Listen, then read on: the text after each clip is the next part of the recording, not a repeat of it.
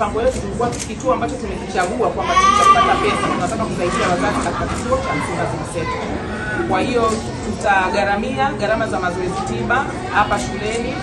Kwa watoto tutaanzia wasiopungua 15, lakini tutakuwa tunaongeza taratibu, na hiyo ni kwa mwaka mmoja kwa kuanzia, pamoja na kuwasaidia wanafunzi usafiri wa kwenda na kurudi shuleni. Kama tunavyoona ni changamoto sana kwa wao kutumia usafiri kama wa basi, na pia tutawapatia chakula hapa shuleni. Watoto wanapata chakula, lakini tungependa kuboresha lishe yao hapa shuleni.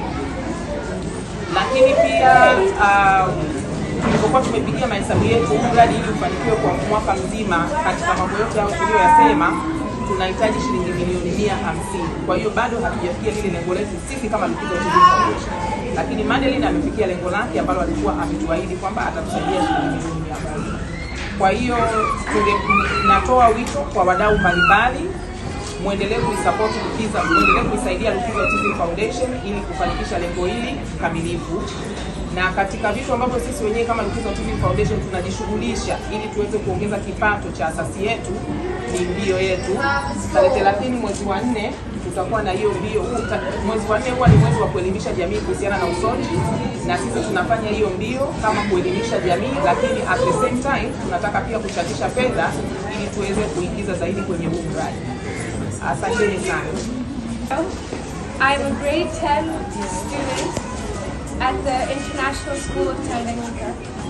Firstly, I would like to start off by thanking God for blessing me with this opportunity, as it has been a wonderful and enlightening experience working alongside fantastic kids and youth. I would also like to thank my family and friends, especially my mother and my father, for their abiding support and encouragement. They stood by me every step of the way. Next, I want to thank the organizers of this event, the sponsors, and Msimbazi Mseto Primary School for allowing me to work alongside them. Thank you to ISD, International School of Tanganyika, for giving me the knowledge to pull up a successful project like this. A very special thank you to the Kidato Autism Foundation for their unconditional support towards the kids and themselves.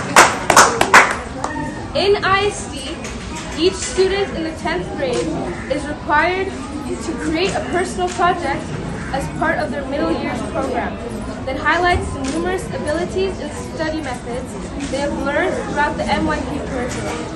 The student's personal project is supposed to represent the pinnacle of all research, teamwork, and organizational skills. They have been taught from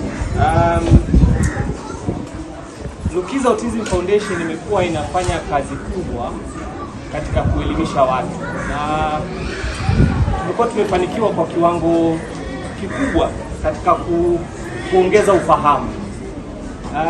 Sasa hivi nasikia faraja kwamba angalau neno usonji au neno autism sio neno jipya tena.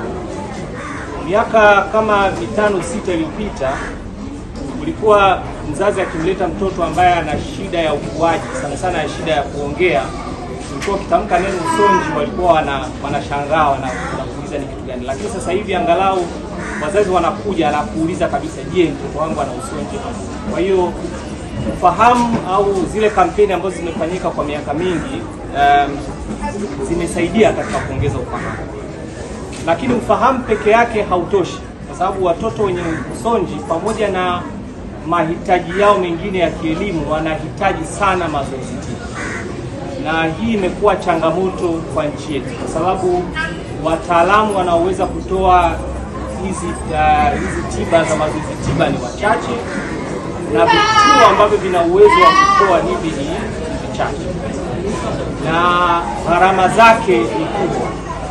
Na hii imekuwa changamoto ya wazazi wengi kwamba mtoto wangu ana tatizo la usonji, lakini nitampeleka wapi?